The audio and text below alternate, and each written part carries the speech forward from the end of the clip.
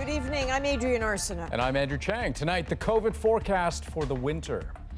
We're just really in the wrong place right now. Ontario alone could see 3,000 cases a day by January without taking Omicron into account. It's very concerning. And inside the secure lab trying to crack Omicron's code. The military's former head of HR now charged with sexual assault.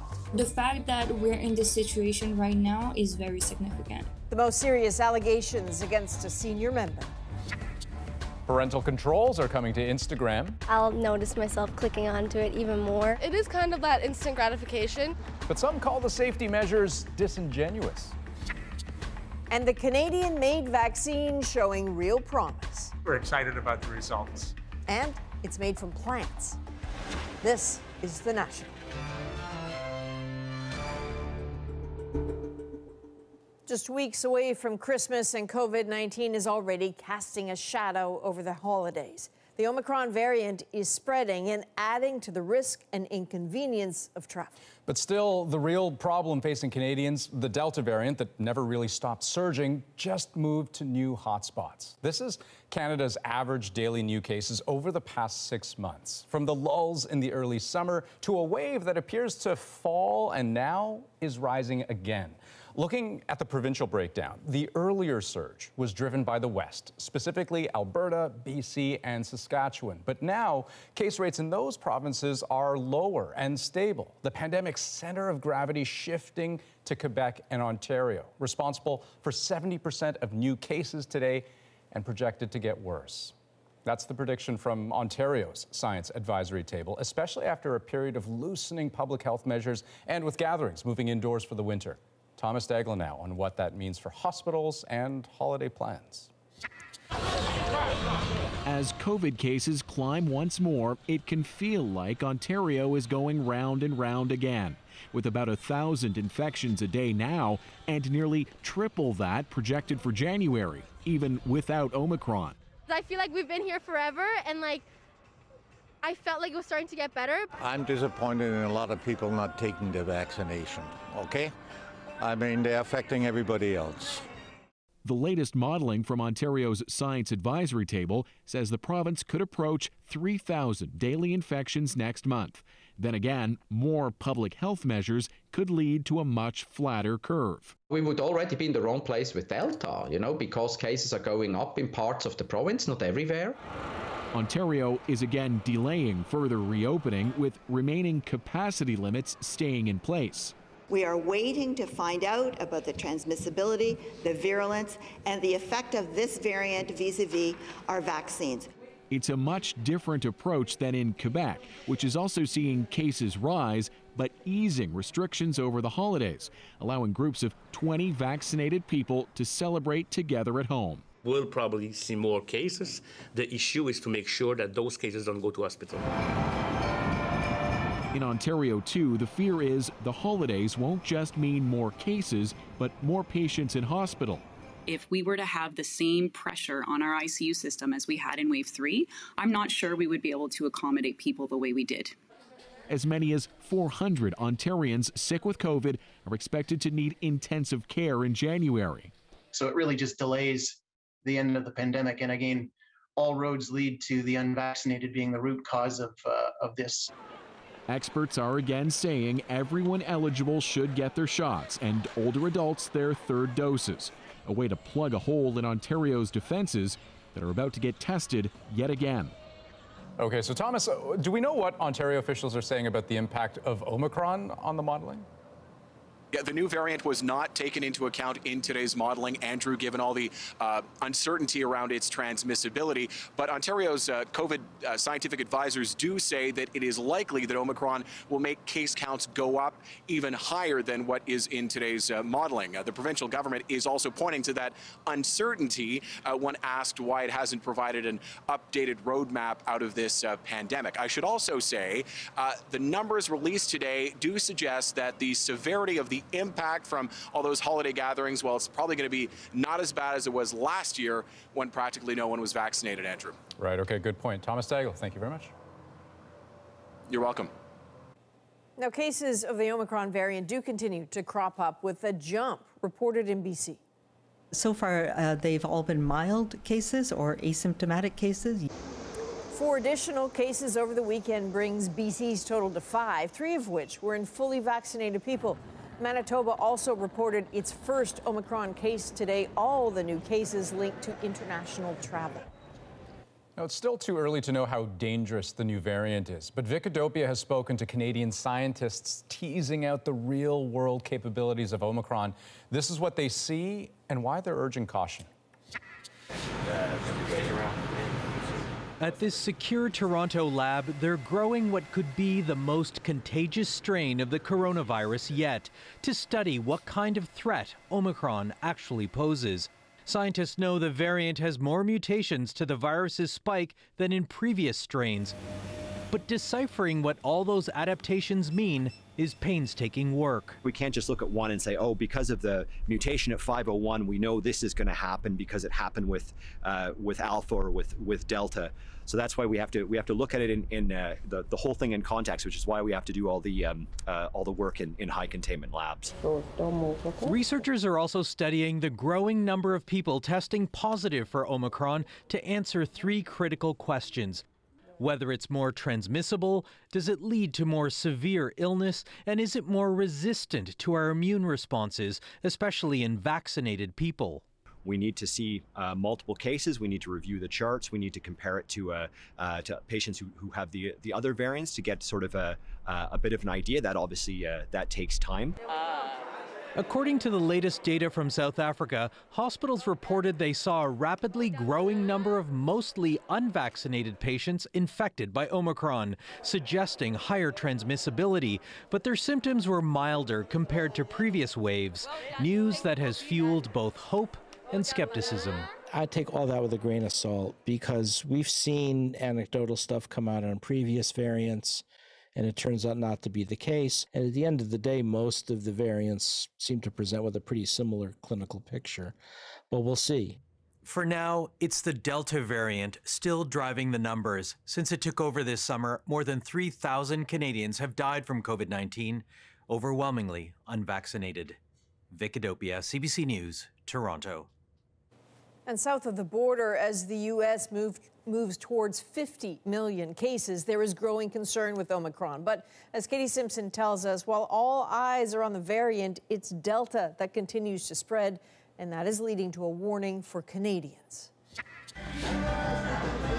This is make or break time across the service industry. Holiday bookings are being finalized, but with COVID cases surging yet again, Steve Forbes wonders how many of those parties will actually happen in his restaurant.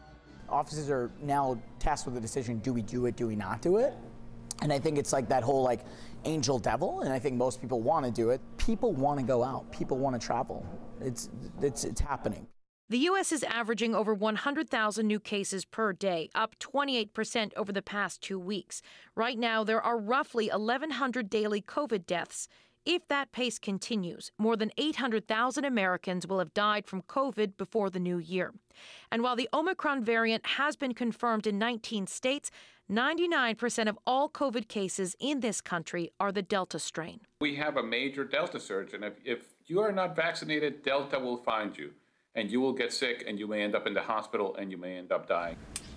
About 64% of Americans over the age of 5 are fully vaccinated, and the White House says it's encouraged by the uptake of the booster program. There has been an increase in boosting by people over the past week plus, 1 million people a day, and we're continuing to make sure they're accessible around the country. But the rising cases, especially in some northern states, are so concerning it's prompting a warning in some parts of Canada. The Thunder Bay District Health Unit is recommending that all residents avoid non-essential travel to Minnesota, Wisconsin, and Michigan because of their high case rates, and the public health measures are generally looser than the rules at home.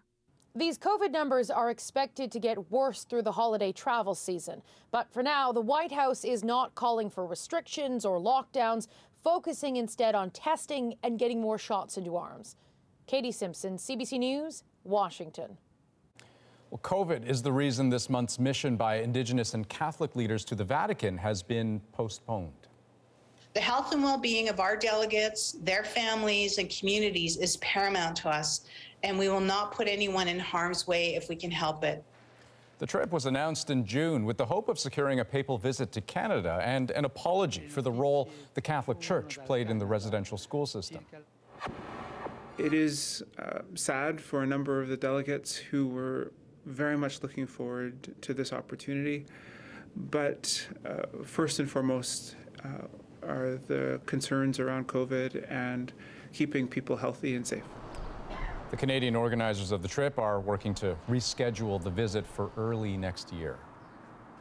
Well, now to another shattering blow to the battered image of Canada's armed forces. A vice-admiral has been charged with sexual assault and committing indecent acts. So clearly that's a very high rank, and those are very serious charges. Not only that, Vice-Admiral Haydn Edmundson had been in charge of human resources up until this March. That is when CBC's Ashley Burke first shed light on the alleged incident, and Edmundson was put on paid leave. Tonight, Ashley begins with the woman whose account led to the charges. I know now, 30 years afterwards, that it never leaves you. This is how the allegations came to light.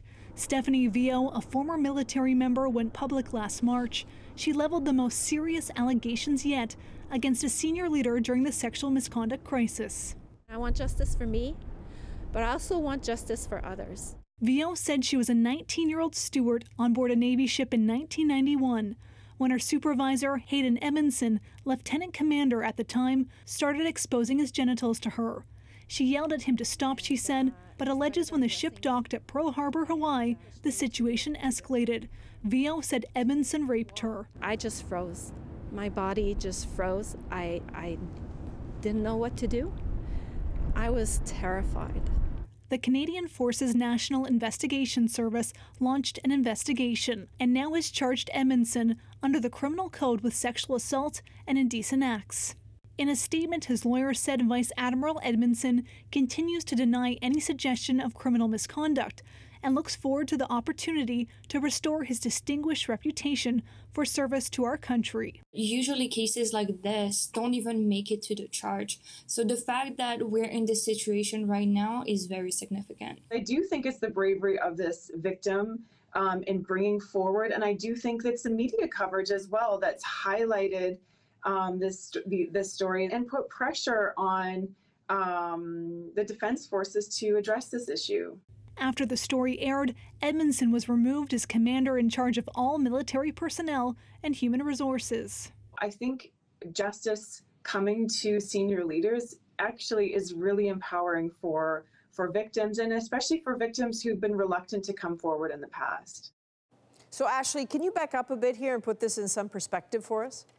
Well, Adrienne, just yesterday we reported that 2 other cases of alleged rape were dropped by the same military justice system that has laid charges in this case. Now, those other cases were dropped on the exact same day that the defense minister announced that sexual offenses would be transferred to civilian police to investigate and to civilian courts to prosecute.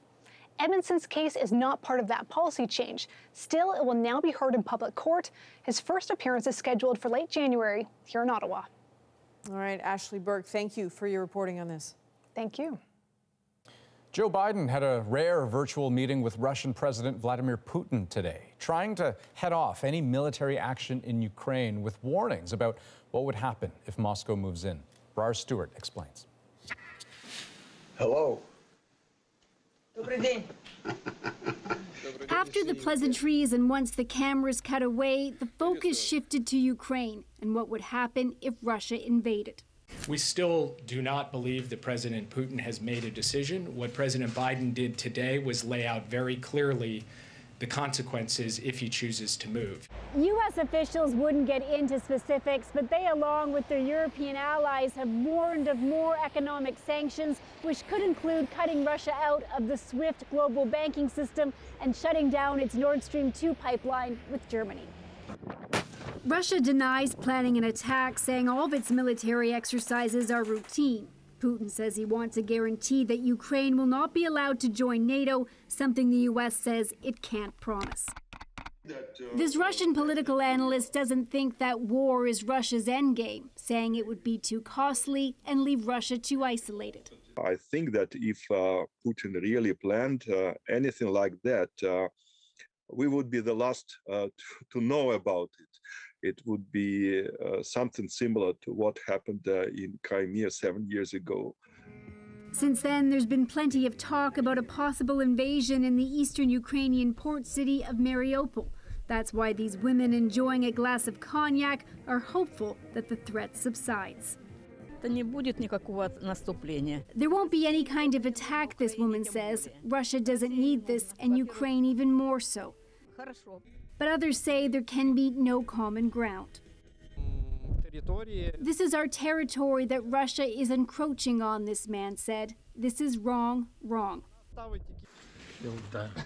The U.S. has committed to send new military equipment to Ukraine and says if there is an invasion, it will bolster NATO's eastern flank. But there's been no talk of sending any troops to Ukraine. Briar Stewart, CBC News, Moscow. In France, an arrest has reportedly been made in the murder of Jamal Khashoggi. He was the critic of the Saudi regime who was murdered in the Saudi consulate in Istanbul. Many believe at the direction of the Saudi government. Here's Susan Ormiston. The last time Jamal Khashoggi was seen alive entering the Saudi consulate in Turkey. Murdered inside, his dismembered body was never found. Supporters grieved the journalist's grisly death. His employer, The Washington Post, demanded answers. And the UN and U.S. intelligence pointed fingers at the Saudi regime. At a Paris airport Tuesday, a 33-year-old man believed to be Khaled Aid al-Taibi, suspected by Turkey, was taken into custody. Khashoggi's former fiancée welcomed the arrest. France should try him or extradite him to a country able and willingly to genuinely investigate and prosecute him, she said. Khashoggi was a journalist, believed to have been murdered for what he wrote about the Saudi government. Saudi Arabia called it a rogue event by agents, eventually convicting 8 people unnamed, closing the door on his death. It is not, as they try to pretend, a rogue operation or a mistake. It's a state killing. But a UN report said the Saudi trials were the antithesis of justice, and former UN investigator Agnes Kalamar said the arrested man is one of the group responsible for receiving Khashoggi's body parts and hiding his body, that it could be a breakthrough in the, quote, quest for justice. His arrest comes just days after French President Macron visited with Prince Mohammed bin Salman and could reignite tense diplomatic ties. The Saudi man is in custody in Paris. French police say more investigation is needed to confirm he is the man named as a suspect. Saudi Arabia says the man in custody is a case of mistaken identity and has nothing to do with the Khashoggi killing. It's demanding France release him. Turkey wants the suspect extradited to Istanbul to pursue a criminal case against him. Susan Ormiston, CBC News, Washington. Well, the Liberal government tabled legislation for the second time this year to get rid of mandatory penalties for a number of tobacco, firearms, and drug offenses. Their time has come and frankly gone. It's time to move past them and go back to more proactive forms of sentencing. The minister says that applies to low-risk, first-time or non-violent offenders. He says mandatory minimum penalties tend to over-punish marginalized people. The Conservatives who introduced the sentence guidelines say the bill puts communities and victims at risk. The Senate has agreed to fast-track a bill that bans the discredited practice of conversion therapy. It also makes it a crime to send a child for conversion therapy abroad. Now, the bill only requires royal assent before becoming law. A CBC News investigation has found that rates of death due to intimate partner violence are higher in rural, remote, and northern communities in Canada. The investigation, called Deadly Relationships, is the result of a 16-month effort compiling and analyzing domestic homicides between January of 2015 and June of 2020. Julie Ireton shows us how a long-awaited coroner's inquest in rural eastern Ontario is raising hope for real solutions that might apply to other areas across the country. We lay this rose in the honor of those who have not been named. As organizers planned for their annual December 6th vigil, they heard about yet another death of a woman, presumably at the hands of her partner. It happened just weeks ago in this small town. We felt that if we were present here, that we could share resources if folks wanted to reach out. It's a community that already sets out 23 roses to represent women lost to intimate partner violence. I think that it is a grieving that will never end. In one horrific incident, Basil Barutsky set out on the country roads of this vast county in September 2015 to kill 3 women. In 2017, he was sentenced to life in prison. An inquest into those deaths is expected to take place this spring. The local women's center has hired a lawyer to engage the community in the process, then pass on the findings at the inquest. For me, the hope that inquest carries with it, that we will be able to make some systemic changes that really, really speak to the realities in rural communities. Thank you so much for coming tonight. Joanne Brooks says the issues that put women at risk haven't changed. We're larger than the province of Prince Edward Island, and we have no public transportation. Oftentimes women are tied to farms for their livelihood. It makes it very difficult for them to leave the farms. We also live in the land of a gun culture. Across the country, advocates like Brooks say COVID isolation has increased the risk, and a significant lack of affordable housing means it's not easy for a woman to move to leave her abuser. The answers need to come from communities, not big cities, according to this researcher. The things that work in Toronto or Vancouver, Montreal, or London, Ontario, are not going to work in rural communities.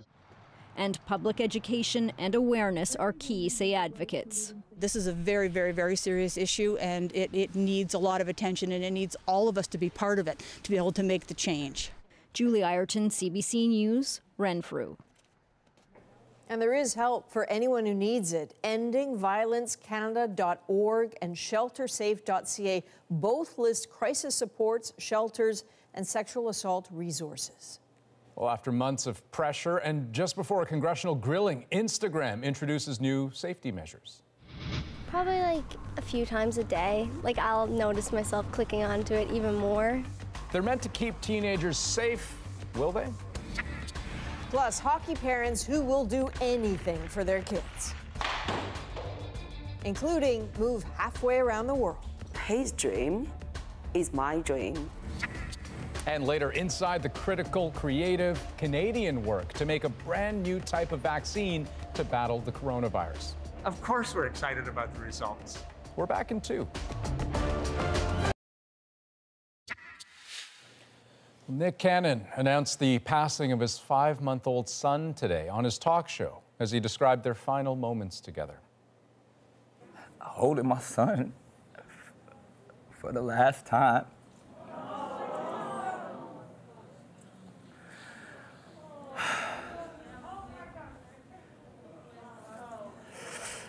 But it was a beautiful setting. Cannon broke down telling the story of his final trip to the beach over the weekend with his son, Zen. He's said to have passed from a malignant brain tumor. Social media giant Instagram played defense today, just as it faces new scrutiny of its potential harm to young users. And as Julia Wong shows us, the app has just announced new features to help teens stop overusing it. Brianna Roberts spends a lot of time scrolling on her phone, often on Instagram. Probably like a few times a day. Like I'll notice myself clicking onto it even more. It is kind of that instant gratification, checking it, especially when you post. For months, there have been calls for the app to keep young people safer. On Tuesday, Instagram responded. And it's not only important to me that people feel safe on our platform, but that they feel good about the time that they spend on Instagram. The app will stop people from tagging teens they don't follow. It will nudge teens to view other content if they're scrolling for too long on one topic, and it will remind teens to take a break. The moves are meant to ease parental fears, sparked after former Facebook employee Frances Haugen testified the company, which owns Instagram, puts profits before people. She said internal research suggests the apps contribute to mental health and body image issues. It's just like cigarettes. Teenagers don't have good self-regulation. They say explicitly, I feel bad when I use Instagram, and yet I can't stop. The timing of this announcement, just one day before Instagram head Adam Mosseri will be grilled before a U.S. Senate subcommittee. One expert argues the measures are only meant to repair credibility and reputation and calls them disingenuous. I don't feel that these changes are particularly novel, nor do I think that they have a tremendous impact on the behaviors that young people will exhibit with this technology. Most of them are opt-in technologies or opt-in aspects of the platform. Here's what teens say about teens. It's like they're gonna do it if they want to do it. Like, they're not gonna really listen to a little notification that comes up and tells you to like get off. And perhaps as soon as Wednesday, we'll see what legislators make of the changes. Julia Wong, CBC News, Edmonton. When we come back, behind the work to create a plant-based vaccine to fight the coronavirus. And it's all happening in Canada. Manufacturing facilities have left, research facilities have left. We're reversing the trend. We'll take a closer look at what it could mean for science worldwide. Plus, we're actually liberating from this notion that people who need care have to give up a home. We visit a long-term care home that's doing things very differently. welcome back. The pandemic gave Canada's biopharmaceutical industry a big kickstart, fueling the hunt for a homegrown vaccine. Today, big news from a Quebec City company that the phase 3 trials of its COVID vaccine show it to be highly effective. And as Christine Birak explains, not only could it soon get approval from Health Canada, this vaccine is also a global first. You're looking at seeds, the building blocks of what could soon be Canada's first homegrown COVID vaccine. If all goes to plan, it'll also be the world's first plant-based shot. Doses sucked from leaves could start rolling out within months, boosting the global supply of COVID-19 vaccines while injecting new life back into Canada's biopharmaceutical industry. Of course we're excited about the result. In a news release, Medicago, the Quebec-based company behind the vaccine, just announced positive phase 3 efficacy and safety results, saying its plant-based vaccine showed 75% efficacy against any symptoms from the Delta variant. That's higher than the estimated effectiveness against Delta offered by Pfizer and Moderna's vaccines, as seen in some studies. This is one of the germination chambers. Medicago's Chief Medical Officer, Brian Ward, is eager to show off how far this small Canadian company has come. I think it's extraordinarily important. Over the last 20 years, Canada has actually seen a lot of pharmaceutical companies move out. Manufacturing facilities have left, research facilities have left. We're reversing the trend. From insulin to polio and the development of an Ebola vaccine, Canadian scientists have long been stepping up. The leadership matters a hell of a lot. Mario Posamay is a forensic investigator who served as a senior advisor for the SARS Commission. He insists public health leaders ignored lessons from past crises, and this pandemic revealed decades of neglect. I think we really need to look at vaccines and vaccine production as a strategic issue. We can't next time be cap in hand waiting for a foreign manufacturer to produce it for us. The federal government is now racing to rebuild Canada's biopharmaceutical sector, including construction of a vaccine manufacturing plant in Montreal. Lakshmi Krishnan is the Director General of the National Research Council. We hope that in due time, all of that will align and we will be able to produce vaccines in Canada. They're transferred here because they have more space. Isabelle Caron is Medicago's Director of Manufacturing. She says with funding from the federal government, they've been able to scale up production. Unlike mRNA vaccines that offer our body a set of genetic instructions to make the spike protein, Medicago's vaccine offers those instructions to plants. Plant cells then grow virus-like particles covered in spike proteins but don't contain the virus itself. When injected into the body, they show our immune system what to stick to and block out. Of course, it's a lot of work to get ready to manufacture a vaccine, but it's an exciting journey. The plant-based vaccine developed in this lab is truly novel. Other labs across the country are now busy too. In Ontario, they're working on a vaccine that can be inhaled. And in British Columbia, a company is now in human trials with an oral vaccine pill. So this will be an optimization batch run. It's early days, but this oral vaccine research is also being sped up by federal funding. Alexander Graves is the CEO of Simvivo. He says a pill that delivers genetic material from the virus to our body would have countless advantages.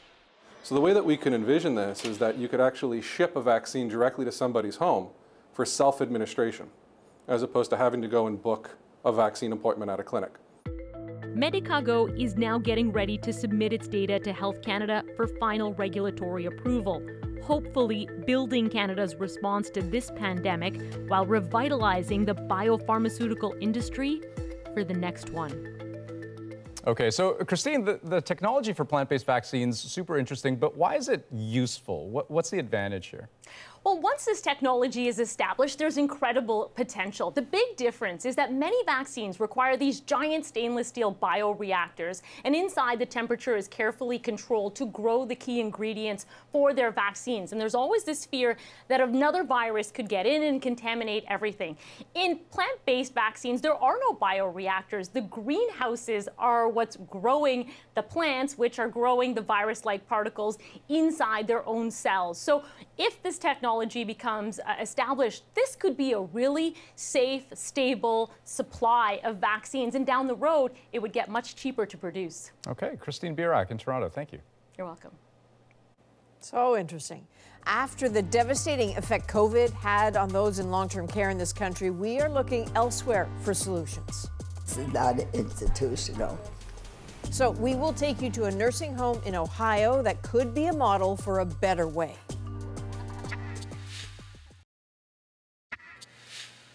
Welcome back. We all know that even before the pandemic, much of Canada's long-term care was in crisis. In Ontario alone, about 38,000 people are waiting for a spot in a nursing home. The province is about to embark on a massive project to build more facilities. But what should they be like? As David Common explains, we only need to look at Toledo, Ohio, to see the success of a nursing home that puts the emphasis on home. Okay, Mary, I'm gonna do your hair and then we're gonna go get some breakfast. You hungry? Yeah, I'm always hungry. Okay. It's mid-morning outside Toledo, Ohio, and Mary Nicodemus is just getting up. I like coffee. She loves her coffee. Okay, come on, let's go get something to eat. She's one of only 10 residents in this nursing home, which is redefining what these homes look like. Dina Webb is a caregiver here. Your spot. Oh, my. Like, I just think of some of the other long-term care facilities I've been in Canada, and it's not like this. Everybody gets up like a conveyor belt at the same time. They get woken up, they get showered, they get dressed, and then get brought to dinner, and it's dozens of people. This is very different. Yes, I used to work in a facility like that. You have more time to spend with the elders. So it's not like traditional, everybody got to get up at this time, everybody got to lay down at that time, because everybody is different. And it recognizes that. Another big difference, there isn't some mass kitchen cooking for hundreds, just Dina and another caregiver collaborating each week with the elders on a menu. Now with Mary, she's not picky with food. Some of them are, and we do make them accordingly what they like. For instance, Jenny don't like eggs, so we gave her waffle. But Mary, she will eat whatever you give her. With a smaller home, it also doesn't take long for staff to respond. When Mariah Jones's pager goes off, it's Jenny Eitner asking for help to get into her chair. Yes. Hi, Jenny. Hi. And unlike thousands of seniors in Ontario, Jenny doesn't share this room with anyone. I have my own room. I can do it any way I want it. And I have my own bathroom. I feel comfortable here. Most of the girls know who you are. And Dina knows what you like, what you don't like. Would that happen in a bigger long-term care home? No. What's the secret here? So we have fewer elders in a house. In our elder assistants, we have 2 that work in a house. They really get to know our elders. Tammy Allison is in charge here. Shirley, here's your water, your ice water. But there are fewer managers than at other homes. The money focused instead on frontline care. The concept far less top-down than many homes in Canada. You might find yourself involved in laundry or serving food or helping with food preparation or just sitting down and chatting with somebody. Done all of those this week already. So yeah, just wherever the need is. The elder assistants know they can call me and say, hey, I need some help. And they can call any of our leadership team and we'll be right there. I don't spend my day in an office. It really, truly does feel like a family. We all just kind of jump in and work together. This concept of care, called greenhouse model homes, has had neighborhoods like this across the U.S. for 17 years, including this not-for-profit facility, which looks like a subdivision. It's run by Otterbein Senior Lifestyle Choices. Jill Wilson is the president and CEO. We call it the liberation at Otterbein. What are you liberating from? So we're actually liberating from this notion that people who need care and support and are older have to give up a home. But even Jill thought having fewer residents in smaller homes with just as many staff was unworkable at first. When her then boss told her to move entirely to this model, she pushed back. And he immediately turns red, right? He immediately turns red and he said, no, we're not going to talk about it. We're going to do it. Do you hear me? We're going to do this. Now you get your butt down to Tupelo, Mississippi and look at it and come back because you're going to do it. And I was like, okay. So I went down to Mississippi and I walked into a house. And the first thing I said to myself, this most selfish thing I said, I could do this. If I needed to be in a nursing home, I could be here. She was convinced right away, but Jill also knew the concept couldn't cost radically more than other homes. So this isn't just a place for the wealthy. This is a place that is affordable. Yeah, well, most of the folks here have no money. Yeah, and are on some sort of government Yes, supported on program. Medicaid. On Medicaid. But is Medicaid paying way more than they would at an institution? No. No, absolutely not. And there is a difference in care. On average, Ontario seniors get fewer than 3 hours of direct care a day. In homes like this, it's almost double. But no matter how attentive the care, no home is perfect. Caring for people with complex health concerns is challenging. Even this one has had citations for deficiencies. And the fact remains that most hope to avoid spending the last years of their lives in a nursing home. The decision hard on families. Helen Anson, who's almost 90, lived with her daughter Sue McCluskey until about 7 years ago, when it became too much. It's a big step when you put a loved one in a nursing home. It was tough to make this decision, but after I came in here and felt warm and invited, we knew that this was the right move for her. And Helen was reluctant too, but convinced once she visited. This is not institutional. Institutional rules are different, and you could go to bed anytime you want to. And it was more homey, the table with people sitting there chewing and chatting. And that really caught my eye. Especially during COVID. With smaller homes, less turnover of staff, and only private rooms, Greenhouse had significantly fewer COVID cases and deaths compared to other American nursing homes. Did you have some comfort knowing that she was here? Very comforted by that she was in a smaller facility that was following protocols, very, very careful. Does this feel like home? Closest, yes. As Ontario now embarks on a massive effort to expand long-term care, homes like this show you don't have to follow the past, that this could be a model of the future. David Common, CBC News, Toledo, Ohio. Well, ahead of the Beijing Olympics, there's a new interest in winter sports in China. But to get really good at some of them, you've got to come to the experts.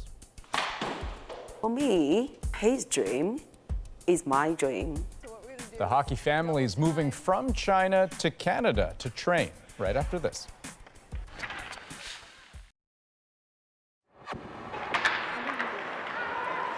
The China's hockey team will be allowed to compete in the Olympics. The decision today from the International Ice Hockey Federation comes after months of concerns that the team didn't meet Olympic standards. China will be competing in the same group as several gold medal winners, including Canada and the United States. Now, with the Games fast approaching, China has invested a lot of resources hoping to avoid complete embarrassment on home ice. The country doesn't have a hockey program of its own, but as Sasha Petrusik explains, with its eyes on the future, Beijing is working to develop some of its biggest hockey talents here in Canada. The sound of skates, the sharpening of skills on a Toronto rink. The scene is Canadian, the players here all young Chinese. Along with their families, they're teens who've moved halfway around the globe with the express goal of mastering hockey. Jason Zhou touched down and laced up in Canada at the age of 9. He's on a AAA team with dreams of becoming the first Chinese national to play for an NHL team. People look at me, maybe they don't think I play hockey. Why? Because some of them don't even know that in China we're starting to love hockey. His days are full of hockey training, the house where he moved with his mother, full of gym equipment. Even a basement room resembling a corner of the rink to practice shots. For me, yeah, I think his dream is my dream. So I like to come here together with him. Hockey's just never been a big Chinese priority, despite the chance to shine on home ice at the Beijing Winter Games. Now, normally that's the key in China, where the Olympics are never just about sport, but about a political pursuit to go for national glory. They'll likely fall short at the upcoming Games, where China's hope is a squad patched together with Chinese and foreigners who play on this team based in Moscow. Mark Simon's in Canada after more than a decade coaching in China. He says the answer is not to send the best young Chinese players overseas, but to build more of this there. When a system like this can properly be implemented in China, then in 15, 20 years, when kids start coming through that, then you'll have potentially a top 10, maybe even Olympic team. For now, though, Beijing's Kailin Chen plays in Toronto for the St. Michael's Buzzers, hoping for a day the Chinese anthem echoes through a hockey arena at the Olympic level. Every time I hear it, I feel proud of it. You know, like our own country playing the sport we love so much. Sasha Petrusik, CBC News, Toronto. When we come back, a long-awaited moment and a surprise celebration. Very happy. I am very happy today. After his citizenship was delayed by COVID, an Ontario teacher makes sure her colleague's big moment gets the celebration it deserves. Next. After years of waiting, Julio Parra is officially a Canadian citizen. He's a caretaker at an Ontario elementary school, and today he got a big surprise. So staff and students all rallied in red and white, thanks to the kindness of one of the teachers, and that celebration is our moment. Congratulations! Yes, it was a big surprise today. I come from Canada 13 years ago. Now I am very happy to receive the citizenship. Today is a very special day for me. Mr. Parra had mentioned to me in the hallway that today was his very special day and that he would be getting his citizenship. And so as a staff, we all knew he's been with us since our school opened. We knew we had to do something to celebrate this momentous occasion. We wanted to capture the moment of Mr. Parra coming into the school for the first time. The students wore red and white today, and we made a banner to welcome him in. He's been someone that is a bit of a rock for our schools. And he's been here for so long that he's watched a lot of these kids grow up. So it's really special. My life is Canada, the school. Now it's very happy. I am very happy today. I love that. The good news always welcome. And you know, the look of that, very Canadian, and the sound of it too with the anthem, the spirit of it, but also they gave him a little basket of Canadiana, some Canadian paintings and cards and maple syrup. Of course, of course. So he is the last of his family to get the citizenship. He wanted to make sure everyone else had it, and then when it was his turn, he got it. So congratulations, sir. That is the National for December the 7th. Good night. Good night.